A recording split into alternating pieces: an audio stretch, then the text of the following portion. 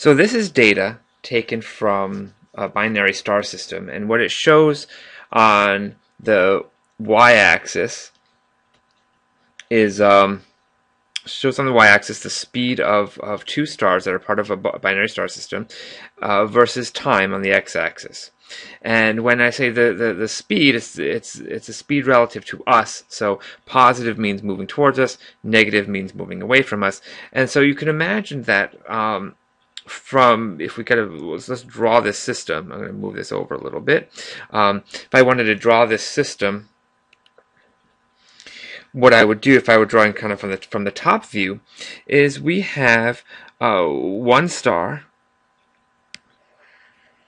that's orbiting about, okay, and so we have a star here that's orbiting about, and we have another star. Let's draw the circle here. It's not orbiting about as much, and orbiting in the opposite way. So whenever we see one coming towards us, one going away from us, notice that our point of view is, say, from over here. And so we're looking at this object as it's coming around, and as it goes around, so for instance, star number 1 is moving towards us, and then sideways, and then away from us, and then sideways, and then towards us, and then away from us, and then towards us, and away from us. And the other star, as it's going around, and you can imagine these two kind of tied together like with a string as they're kind of skating around, and they're both orbiting about the center of mass, which is right there. And so we have that, and the other star is moving away from us and then towards us and away from us and towards us, and we can see that in the purple curve here. This data alone, just measuring these speeds, allow us to determine the individual masses of these two objects. Now we can already tell one thing from these objects. I mean, you can see that the orbit of one of them is much larger than the other one, and so it actually must be less massive. And the reason it's less massive is essentially the gravitational effect on star number 2, the purple one. So let's see here. Let me just label these. This is star number 1, and star number 2 is here. The gravitational effect is smaller. They have the same interaction, so they actually have the same force, but that same force has less of an effect on star 2 than it has on star 1, and so star 2 must be more massive than star 1. And we can immediately see that. So we can immediately see, just from the picture and just from the data sketching it out, that mass of 2 has to be greater than mass of 1.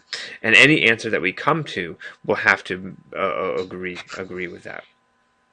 Now, essentially, what we want to do is to determine the masses. We have to apply Kepler's law, and to get Kepler's law, we need a few things.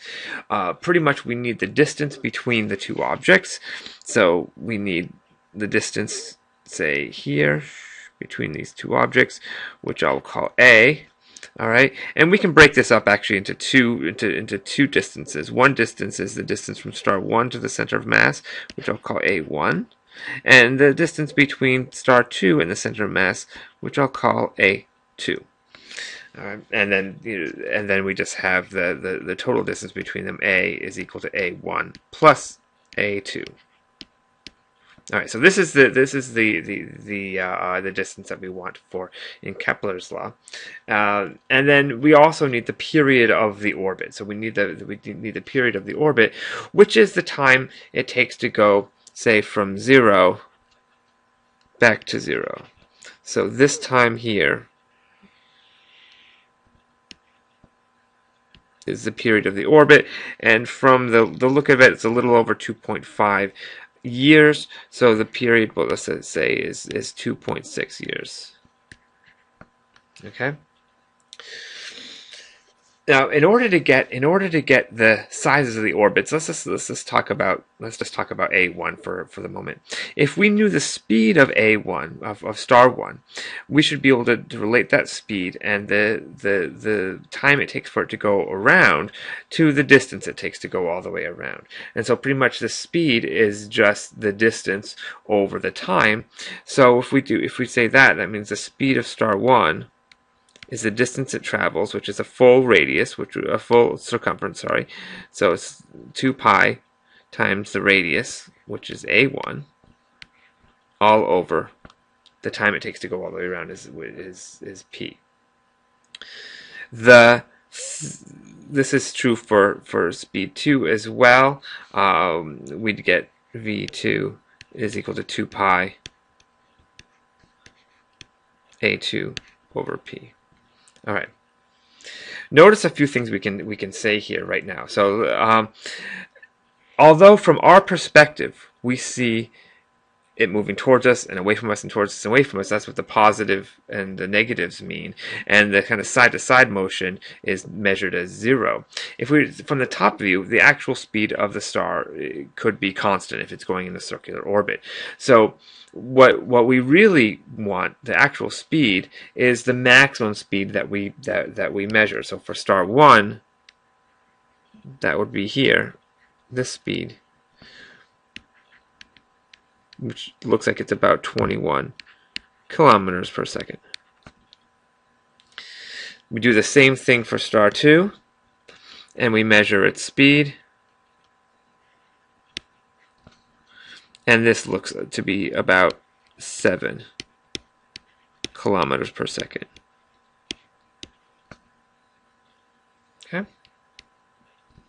Okay.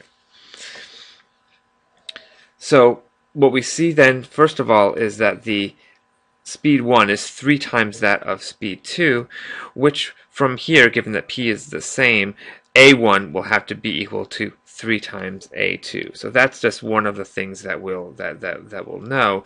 So these two pieces of data imply that a1 is 3 times a2. Now, another thing we can know from the law of gravity is that if the speed of one is larger by a factor of 3, then its mass is less by that same factor.